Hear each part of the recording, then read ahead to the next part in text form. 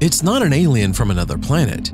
It's a living fossil that has been around for over 300 million years and outlived the dinosaurs, and it has virtually destroyed the fisheries of the Great Lakes of North America.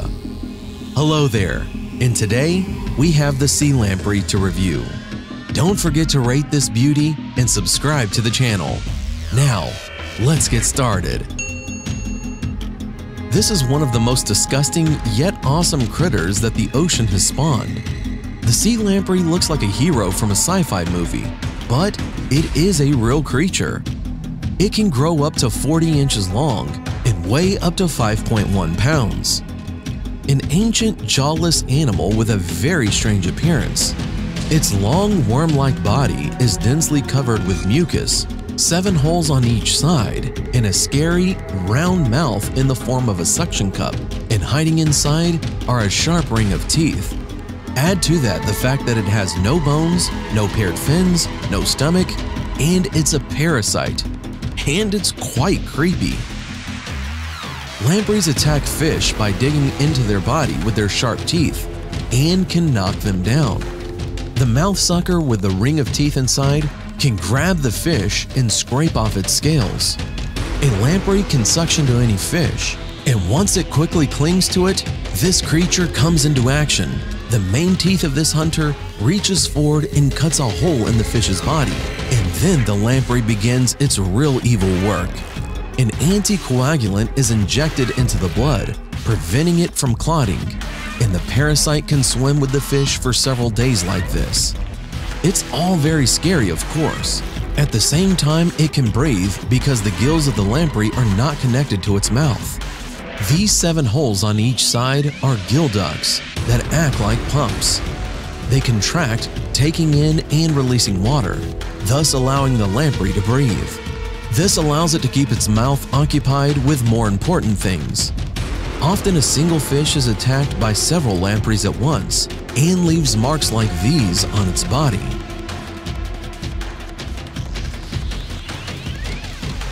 Sometimes when pulling a fish to the shore, you can find this creature on it. They are able to attack even such predators as pikes, and 6 out of 7 fish die from the attack of these parasites, and not from the loss of blood, but from the infection that gets into the wounds. The lamprey itself is covered with thick mucus, which makes its body inaccessible to pests, and it is also very difficult to hold it in your hands. People who have experienced the suction power of the lamprey say that it is stronger than the most powerful vacuum cleaner, so it is almost impossible for a fish to get rid of it. Even Coyote Peterson has experienced the action of such a toothy suction cup, and it was certainly not pleasant.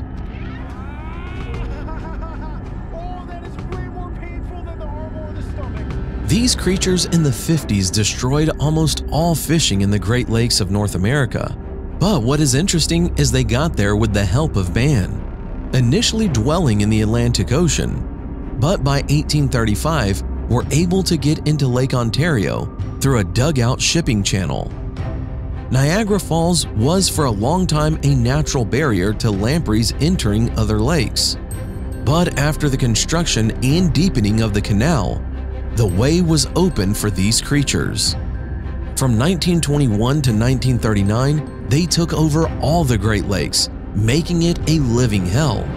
The delicate trout died almost immediately after contact with these monsters, and fish production dropped to almost zero.